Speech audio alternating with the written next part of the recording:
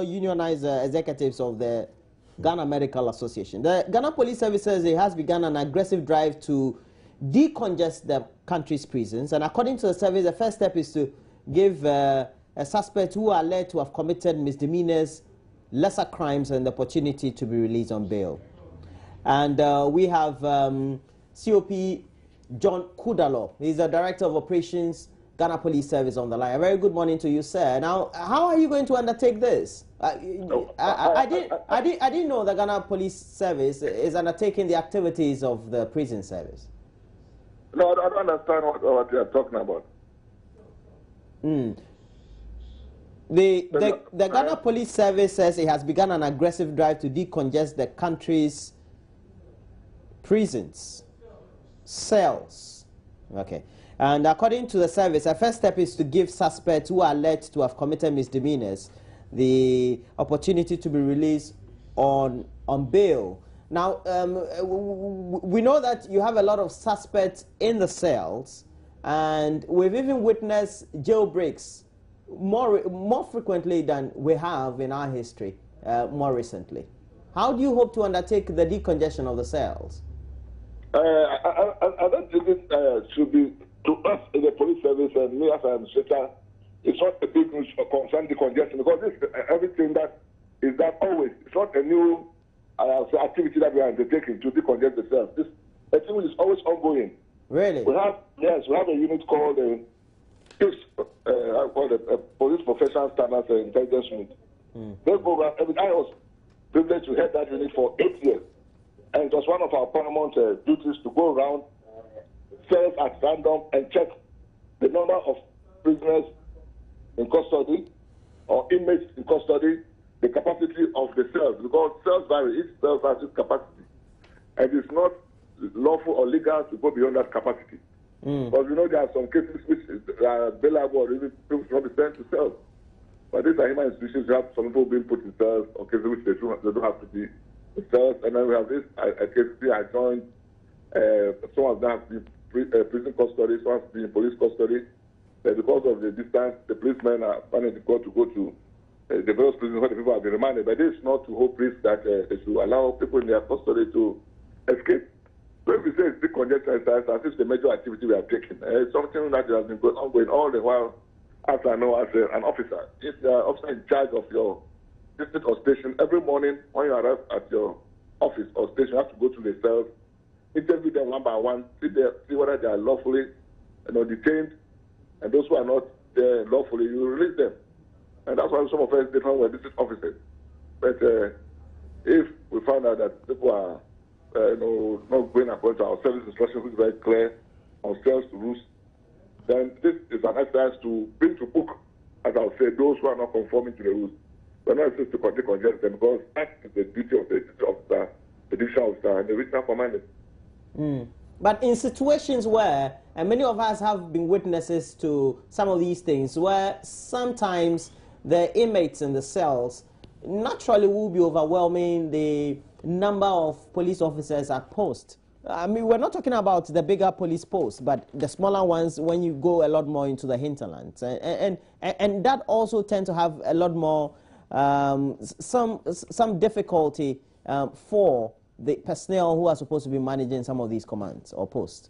Yes, you are right. But as you said earlier, some cases are bailable. It's not that if a case is reported, you dump the person himself. There are some petty offenses which you don't even have to get. The person just take a statement, caution him, and then the person is bailed. So it's the discretion of the officer to ensure that the cells have that holding capacity. More serious even cases have to transfer to bigger cells or bigger institutions.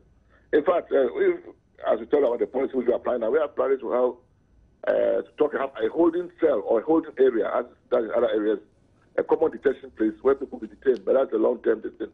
But the short-term, we want to ensure that our officers conform to our cells regulations as in our service instructions. So the fact that the cells, the inmates are overwhelming them is no excuse at all.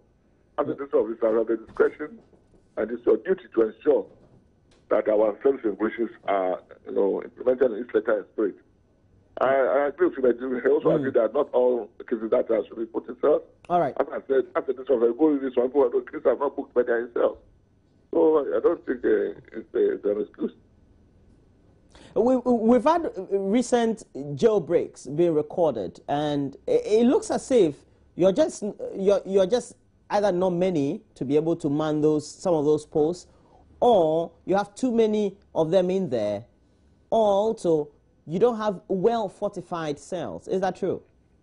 Oh, it's a combination of factors, but I think as policemen, as I said, we are to do our regulations. So if we enforce it, make that better and spread, these things will happen. Of course, jail cell escapes are not things of the current of the president. That things that happen. If you ask for a long time, there's not been a cell break, but for the last few weeks, our 2 cell breaks, and then that means it's laxity somewhere, because if you are taking over from your colleague, the rules must go check everything, the condition of the cells, the inmates, where the doors are properly locked, the number of inmates inside that as presented in the handing over book.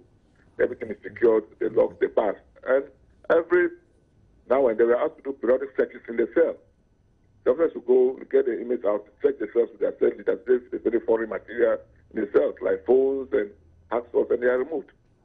If over a time these things are not done, then to give room for these people to do that. Yes, so well, from the conclusions I draw from what you're saying, well, we've had jailbreaks. It's no big deal. I'm not saying it's no big deal, because that seems to be what I'm getting from all that you're saying. It's nothing unusual. Yeah, okay, that's a cell service. At least once a while it will be that, because it cannot be 100% full. So to you think it's normal? No, it's not normal. Okay. It's not normal. But let's go on to another side. Why is it that you don't take good mark shots of the suspect so that you build a credible database? For example, when the suspect got lost, we didn't even know how they looked like. Oh, that. Because I know, for example, you trained in the Balkans and in Russia, etc., and you've had extensive training with the FBI and the other agencies in the U.S. extensively. Yes. It's not the same thing that's done in the U.S., is it? No. Okay, so why is it that we as a country would want that to be done in our jurisdictions? We don't take much shots of the suspects when they break jail. We can't find their faces. Yes, that's what I'm saying. That it's laxity on the part of the officers, because our rules are very clear. If the person is cold or put in cells, as I said, the police institutions all over the world have the same instructions of operations. We perform in the same manner. You have to take picture of the person, his fingerprints, his addresses, where he can be traced, and all this. Everything is taken, and then before you place him in cells.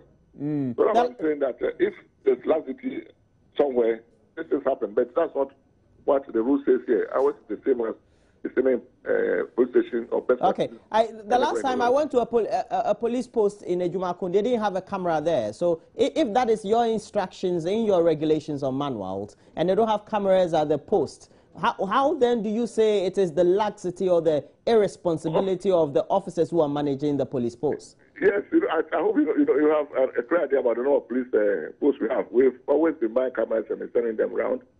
And if you don't have it, you can take the service of a local photographer to take the shot of the you have to take a service of an external person? Is that what is done in the U.S., sir? Oh, but we are talking about economics and other things. If we have the capacity, we'll do it. We have been... all right. All right, thank you very much. And COP John Kudalor, you are Director for Operations, Ghana Police Service. We're grateful that you've given us your time. And it's almost as if, well, it's normal. Is that what you also deduce? Because that's what I get from the interview. That's what I deduced. But even before then, let me make a quick comment about what my friend said earlier. You see, you have to equalize. What did I say? No, it was, making a strong point that the president has a plan. And no matter what, he wants to stick to his plan. But I know that any good strategist will tell you implementation or successful implementation of any good plan depends on constant review of performance and revising your targets as you go forward. So you cannot say that, oh, once I have my plan, nothing can change my mind. Then you are not being a good manager. That is that. You almost sound like a lecturer for strategic management. Well, right. From what the COP Kudalor was actually talking about. I think number one thing is that they are talking about the cells. Cells and not prisons. Yes. So maybe the caption is a bit misleading. That's the synopsis. But the cells, you see, like you are saying, the impression some of us got was that, oh, we've had about 2 or 3 jailbreaks, but that is not a big deal. For Christ's sake. I heard a criminologist, I think in the last few days, talking about the procedures that the police are supposed to have.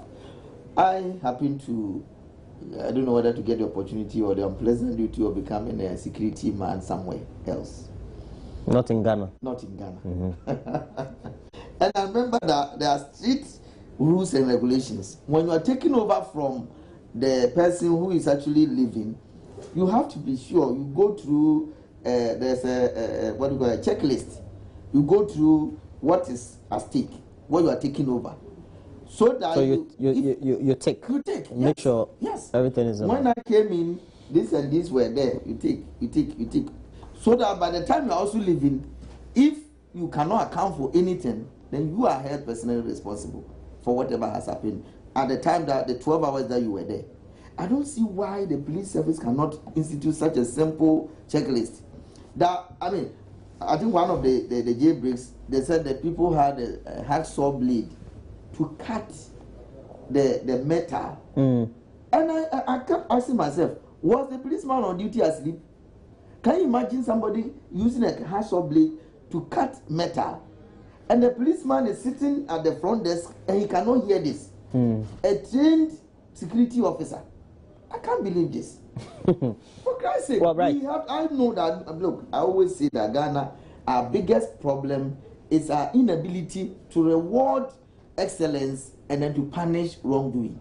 Not until we change our attitude in that sector, I tell you, we'll continue suffering. Okay, right, your last word before we wrap up. Yes, for me, this is what I always call, all that he said is just because our monitoring and performance system in this country, we have a problem out there.